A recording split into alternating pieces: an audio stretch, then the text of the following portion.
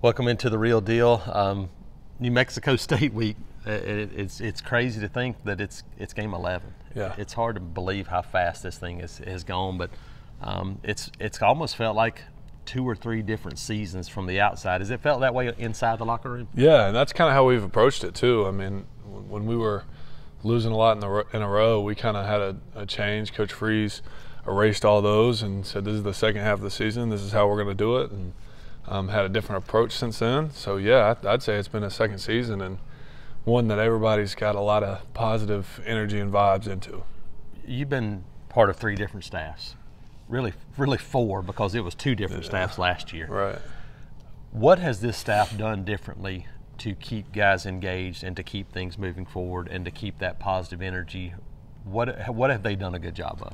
Yeah, I think it's just positive energy, positive vibes outside of football. I think whenever we come in each week and Coach Freeze has a message for us, it's always through the lens of being grateful about something, being excited to be here, like living out your blessing as a human and as a football player. So I think giving those guys, giving everybody on this team just that little valley to go to outside of football that is positive, then it makes everything else in this building positive as well. So you can tell like guys are living it and also on the field producing it too. Along those same lines, you got a group of coaches. A lot of them, this is a huge opportunity when you get to a place like Auburn.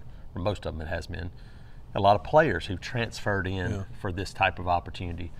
Seeing their response and how grateful they are, has it done that for you older guys that have been here a while too? Has it kind of rejuvenated you guys a little bit? Sure, yeah, and I've talked to you about this before, but just being bowl eligible. I mean, in years past you would think, oh, well, I really don't want to get this bowl game, or we better get this bowl game, or I don't know if I really want to play in it, but our team is so excited for a bowl game, and that's why we played the way we played last week, so we could be bowl eligible immediately. So yeah, there's just an excitement. There's guys, like you said, a rejuvenation with a lot of different parts going in and out of our football program, and I think it's for the better. We've talked confidence the last 3 or 4 weeks, and it's continued to grow. What's it like when you flip on the video and watch the way you guys performed at Arkansas? Man, it gets everybody in a great mood. Everybody, like you said, playing with confidence is huge, especially in a league that momentum can switch so many different things. But it goes to show that when you take each game one game at a time, it's not just cliche. It's that's the result you get. So I think it's helped us too. Like wins over Vandy, Arkansas. This week, what we have in front of us, we're going to take it one game at a time, even though we're looking forward to all that. Mm-hmm. But we're going to focus on this game because we saw the results of that. Yeah. How much is the maturity level of this team? There's a bunch of older players on both sides of the ball. How much does that help in a week like this when you know, hey, you can turn it on anywhere you go across the country and you can see games like this where teams go, hey, well, we didn't take them seriously and look what happened. Yep. Maturity is huge. Like you said, it's going to play into a huge part of how this season ends. I mean, we still have 3 games left. So going into each week maturely and not overlooking an opponent, they're a good football team. That's the same thing we said last week about Arkansas. No matter what the result was, that was our preparation. So, yeah, there's no such thing as a cupcake game in college football. And these guys are talented. They're well coached. They play hard. They know how to win, right? They know how to win. Yeah, they got a good record. And that's what I'm saying. And I've told multiple people, don't expect it to be a cakewalk. These guys, this is a huge game for them and their program. Is this one of those weeks where you look at it and go, hey, take care of Auburn? And I know that's been the message every week, but is it especially important this week? Go, hey, take care of your business, and then everything else takes care of itself. Sure, because whenever you start looking forward, you're no longer taking care of your business. You're worried about other people's business. You're worried about Bama's business. You're worried about bowl business.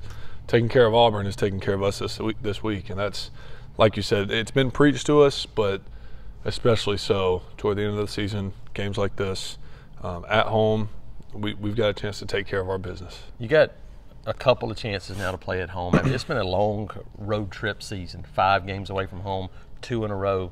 the longest trips usually that Auburn can take, other than maybe a Missouri. Yeah. How nice is it to have these final 2 games at home in the regular season? Oh, it's awesome. It's awesome. There's no place to play like Jordan-Hare. I personally enjoy away games. I like the different atmosphere. I like getting booed when you run onto the field, and that's all cool. But there's nothing like having an entire town have your back, 90,000, 89,000, whatever it is, have your back throughout a whole game, and it's the best atmosphere in the country. I'm not going to get you to trash talk, but I got to ask this one. Is it better to be booed, or is it better when you see people leaving? Yeah. When you walk into somebody's stadium and you see people leaving, it's a pretty good feeling. It is. The challenge with that is that you don't let off the gas, which we didn't last week, yep. Even though that was the case. But yeah, that's the big challenge, because it's good to look up and see people walking out of the stands. Yep. Energy. That's been a term we've heard from the get-go. You guys brought the energy last week. Is that the challenge this week, is to go, hey, we got to have the same energy, same mindset going into Saturday? Absolutely, and don't let the foot off the gas. That's what we're telling everybody. That's what I said on the sideline every play at Arkansas, and that's what I'm going to do this weekend too. Just energy. Don't let off the gas, and just keep fighting, and let's finish. All right. Auburn, New Mexico State, Saturday, 3 o'clock. Luke, tell them the deal. War Eagle.